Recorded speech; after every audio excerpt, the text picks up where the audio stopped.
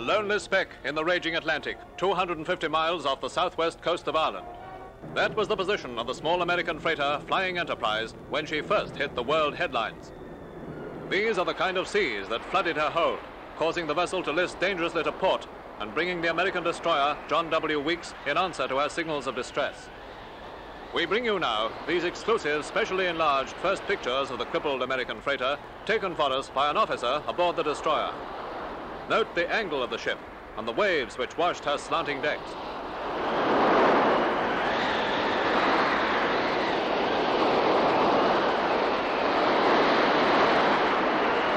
By this time, Captain Carlsen had ordered his passengers and crew to abandon ship, but he remained alone, with only his courage and faith in his ship as his companions.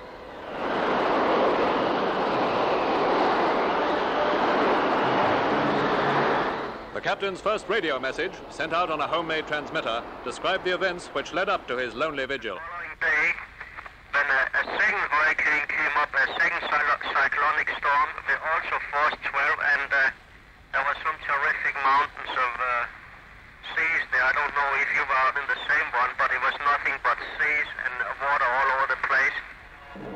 And amid all his great peril, Captain Carlsen never forgot his duty as master, his main concern being for the safety of his ship's papers. Yeah, okay, go legal. I'm now ready to throw my life jacket with the papers in. The papers are in a watertight container. I know, Captain, as soon as you get those papers, I wish you would open them up and see if they're dry. If they're okay, just put them in your safe, please. Following the lone skipper's request for hot coffee, eager hands on the destroyer packed containers with coffee, sandwiches, sweets, cigarettes, and newspapers. The only problem now was to get them to Captain Carlsen.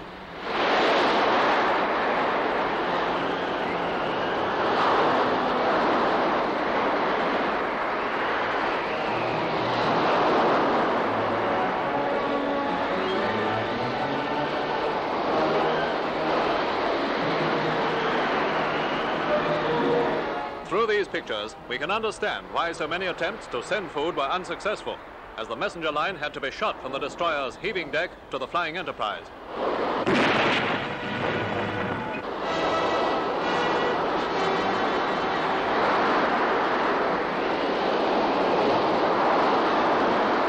Some of those much-needed supplies ended in the Atlantic, but finally, the men of the John W. Weeks got a line aboard.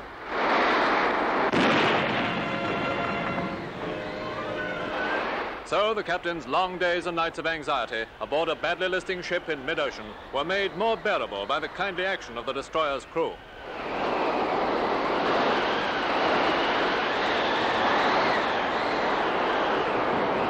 More drama, for in seas like these, the brave crew of the U.S. freighter Southland manned lifeboats and rescued 15 survivors who had jumped from the Enterprise into the icy waters. After valuable service as watchdog, the Weeks was relieved and returned to Plymouth, full of praise for Captain Carlsen. Well, what do you think about Captain Carlsen? I don't know. I think he has much courage the way that he stayed on that ship.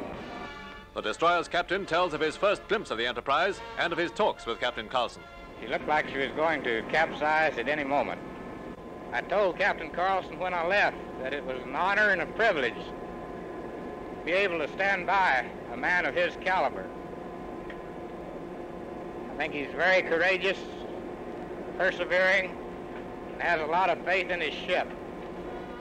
Meanwhile, the parents of the gallant skipper, Mr. and Mrs. Carlsen Sr., arrived at London Airport from Copenhagen, hoping for the return of their son and his ship, then being towed by the British tug Turmoil.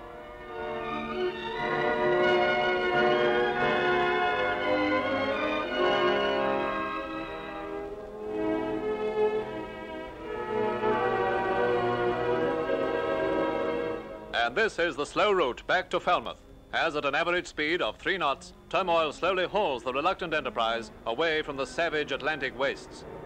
Yes, the story of how the Turmoil got her tow rope on the listing freighter in mountainous seas and the fearless leap aboard by the tug's mate, Kenneth Dancy, to join Captain Enterprise has fashioned one of the sea dramas of the century.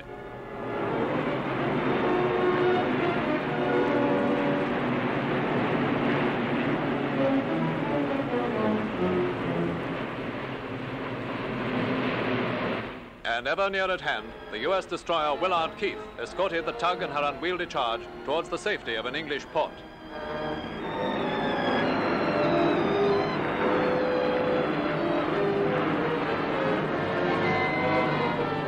So the long tow went on, not without incident, for at times the stricken vessel lashed about at the end of her 750 yards tow line.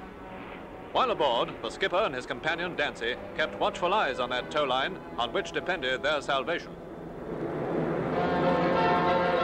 Let us then salute the stay-put captain, who, for his courage when the odds were listed against him, has been made a Knight of the Order of the Dannebrog by the King of Denmark. A fitting reward for a courageous seaman, Captain Kurt Carlsen.